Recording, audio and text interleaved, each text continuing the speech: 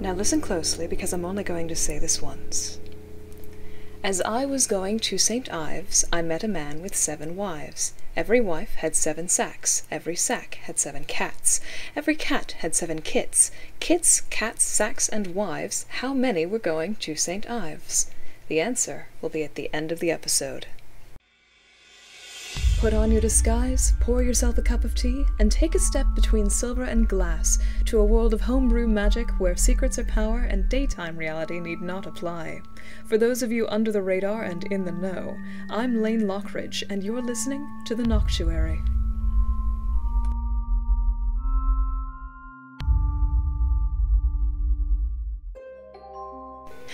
What I'm going to tell you this episode isn't necessarily a secret, but rather, like everything I tell you, yet another method of keeping your secrets under wraps. You provide them, and I teach you how to hide them.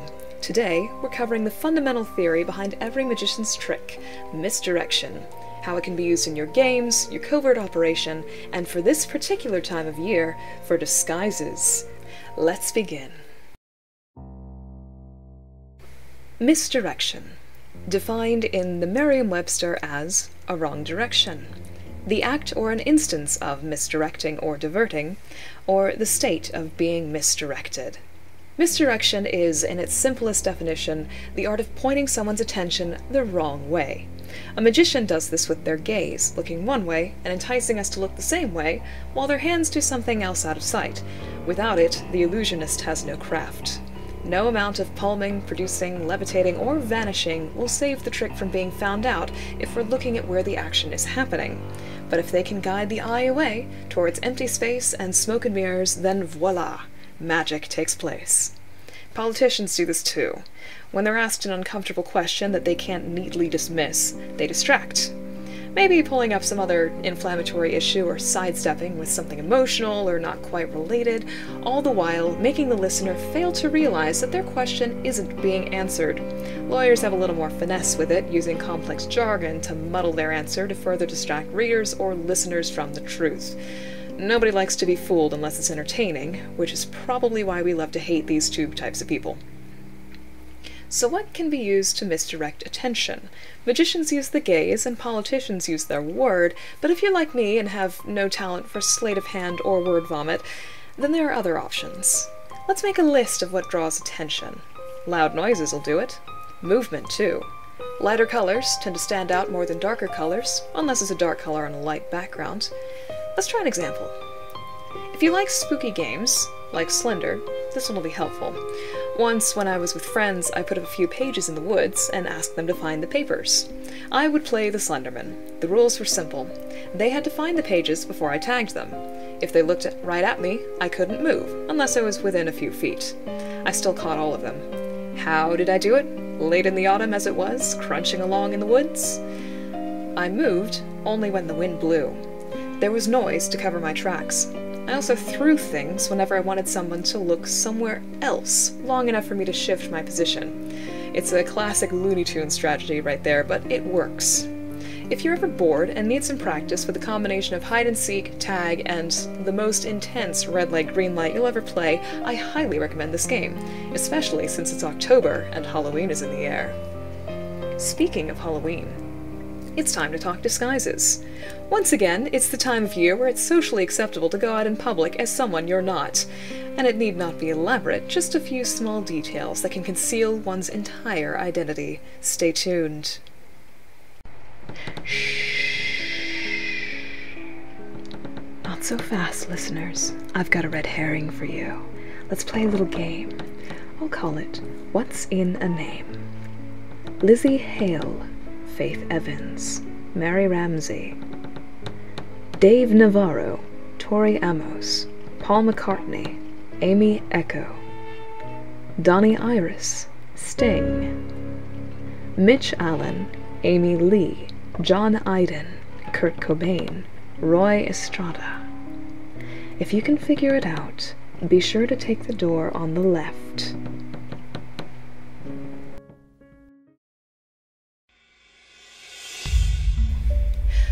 So say you need to vanish. It's a rather common complaint in our community, considering the sort of well, you know, I won't get into detail, but mischief is the name of the game.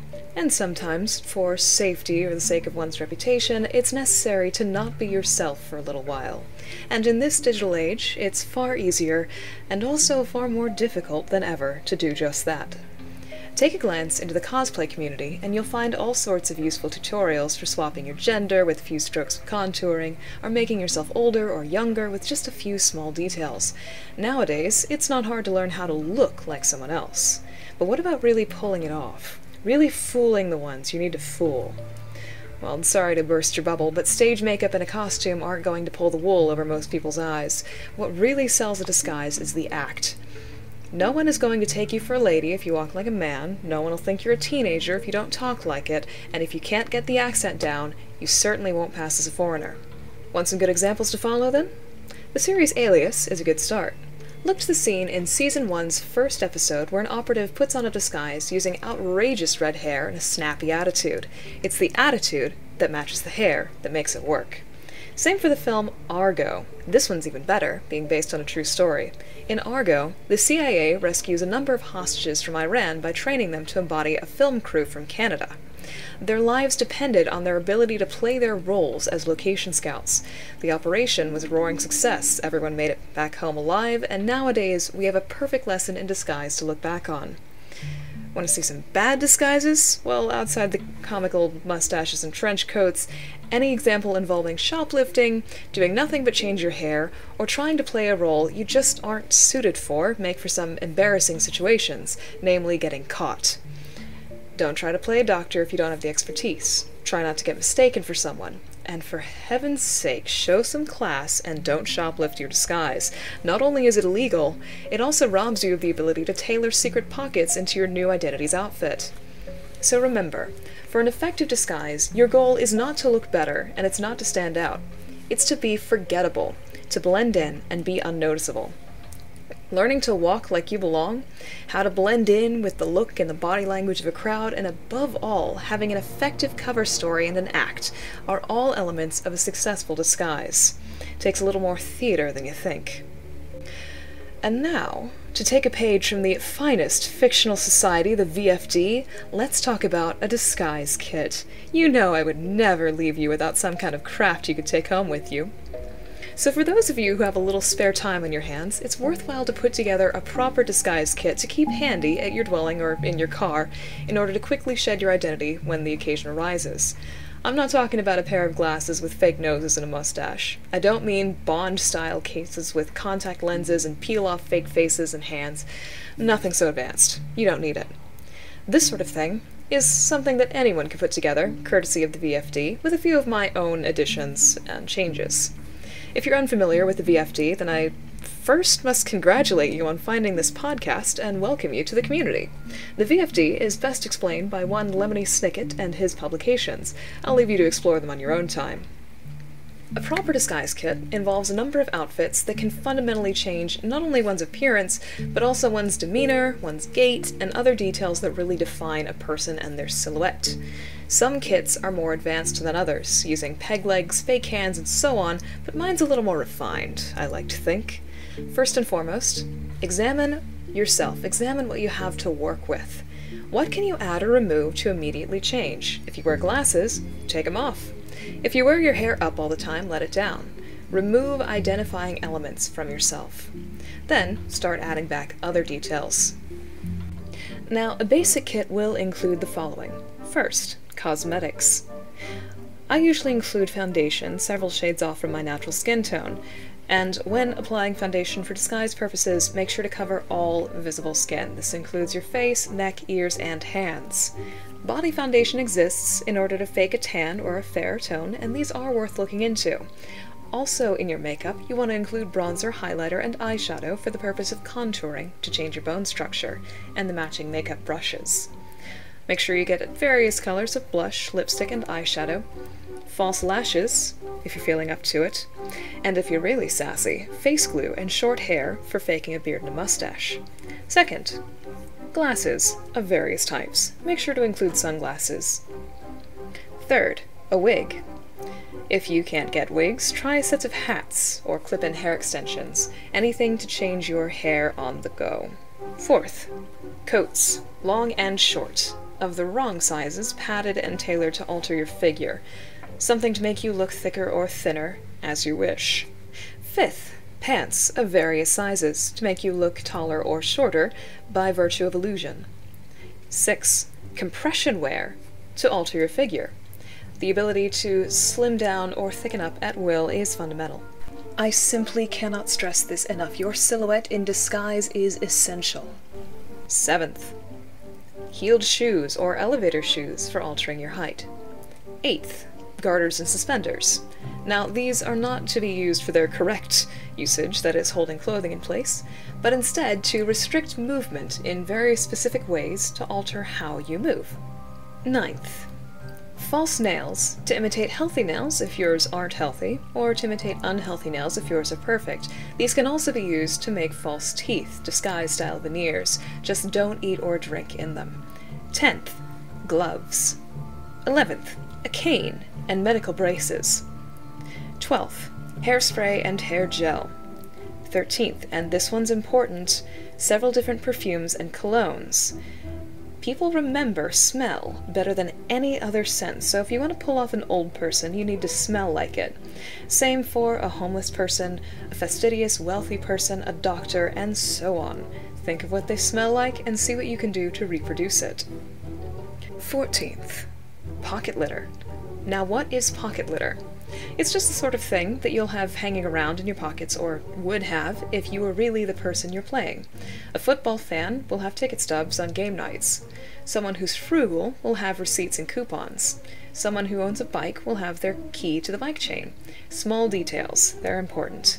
And finally, this one's my own personal addition, a temporary tattoo kit. You can find online a rather clever method with body paint, hairspray, and baby powder to create a temporary tattoo that remains at least 24 hours without washing off.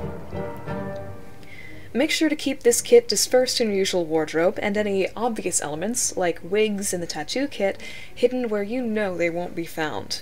If you need a bit of misdirection you can use to throw others off when they discover your kit, you can claim to be a cosplay enthusiast. In all technicality, you won't be entirely untruthful.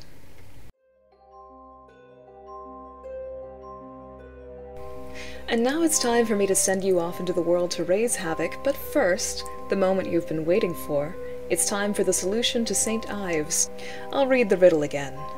As I was going to St. Ives, I met a man with 7 wives. Every wife had 7 sacks, every sack had 7 cats. Every cat had 7 kits. Kits, cats, sacks, and wives, how many were going to St. Ives? How many? The answer I'll give you in a moment. Now that you've heard it again, it should be clear you don't have to do any calculation.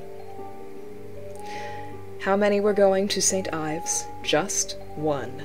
I. I'll see you next episode as we continue the Halloween season, my favorite time of the year, with a little mischief of most dangerous games and seeking and hiding and concealing and finding. It's time to talk ciphers. Next time. For now, adieu. When the mask comes off and the teacup is empty, make sure to spare a glance back at the looking glass. In a show concerning secrets, there are secrets to be found. Now ask yourself, was there anything you might have missed? I'll leave you to your pondering and to add to noctuaries of your own. Happy scheming!